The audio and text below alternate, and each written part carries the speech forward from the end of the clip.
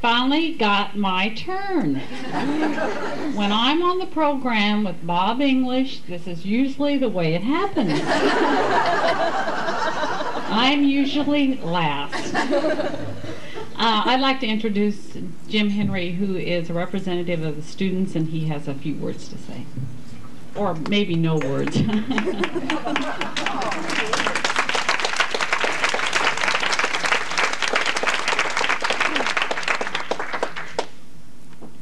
Would all the students who contributed to this gift please stand?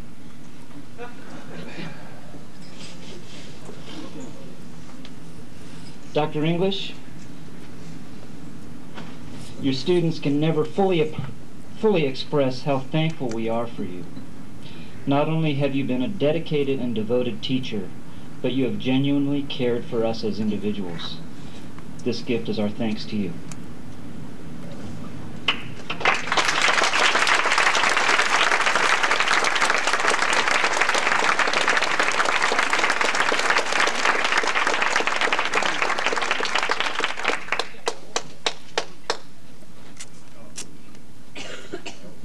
I still have my turn.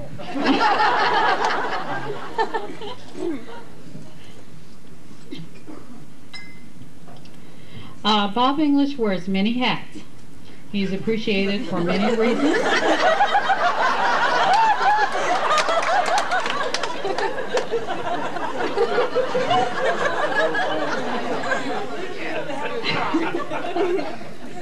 Probably Santa is quite appropriate.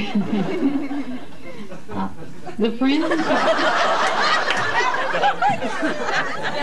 friends and colleagues here tonight have shown their appreciation in various ways, and Joan McMahon has a symbol of appreciation also.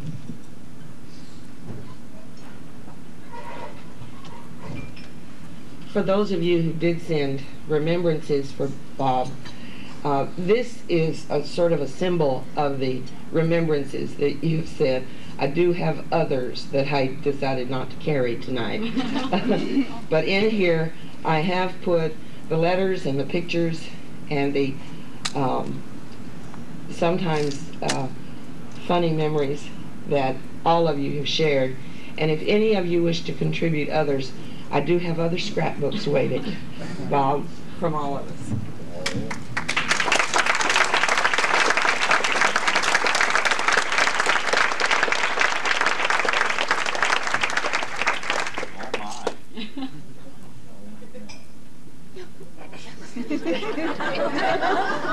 See what I mean?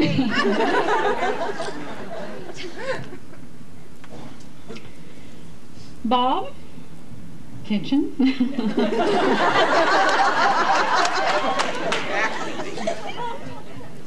Okay. You may open the student's gift. What? You can open the student's gift. Oh.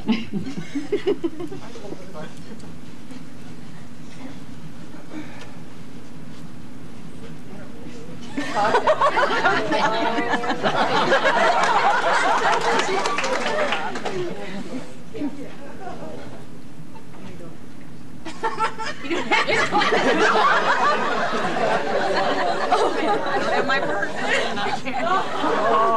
I'm not going to try to read it all. I'll do it after midnight.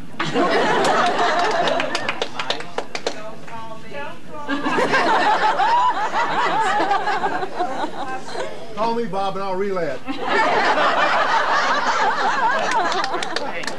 don't McMahon, you can't call after 9 o'clock. You can't call me after 9 my. I keep telling him to call me. Look. I love the box. Ouch! Box. That's one. How did you know I love boxes? Oh. Am I supposed to read that? Presented to Robert H. English, D.E.D., from his grateful students at Portland State. Oh, that's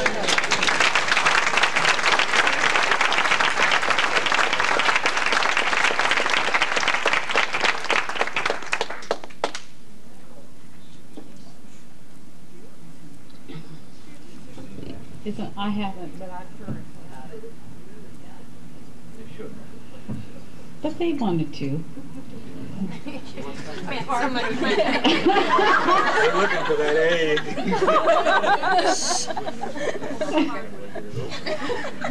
Oh. But I like it anyway. It's 2 minutes after 9.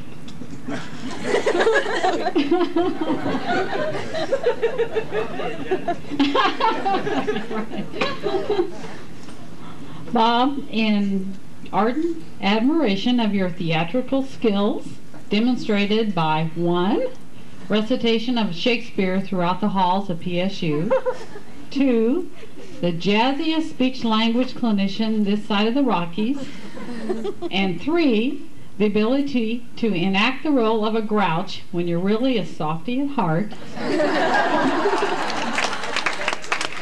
We would like to nominate you for the biggest ham around town award. The following gifts reflect this honor.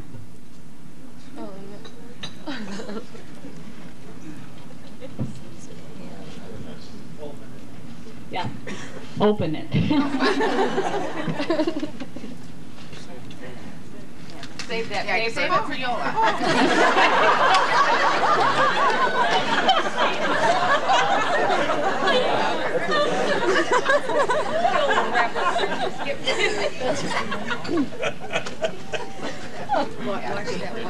Yeah. For those of you who can't see it, it's a honey-baked ham.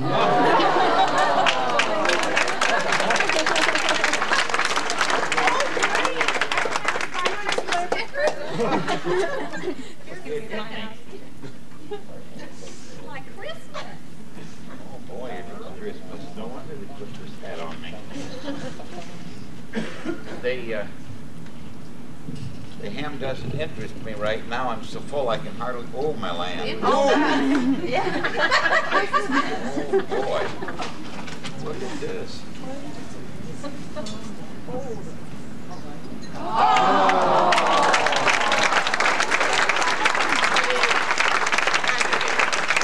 Butler, speak up.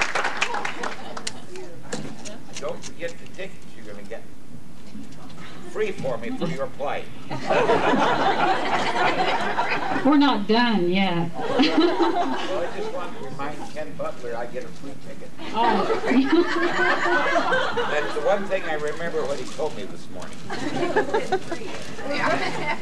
Bob, you've been asking us why you're having a retirement party now, when you're not fully retired. The next present answers your question. You'll only be teaching 1 class per term, which give you lots of extra time. Just think. Fewer preparation and advising hours. We all want you to enjoy that time, so we're giving you 2 options to choose from. You gotta hurt this one up.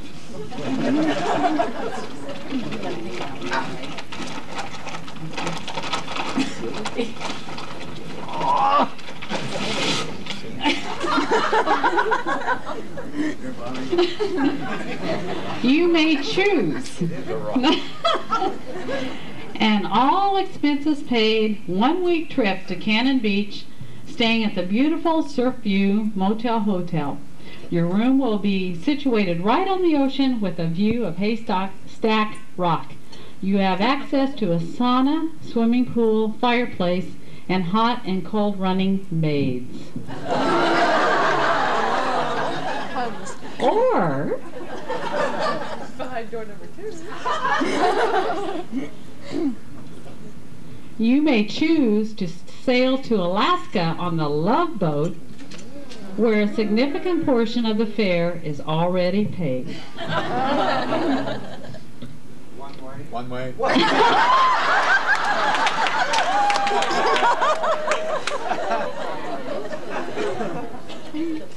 After tonight, you will receive a tape of the retirement party. The tape will also include your November presentation on AM Northwest. Maybe I'll get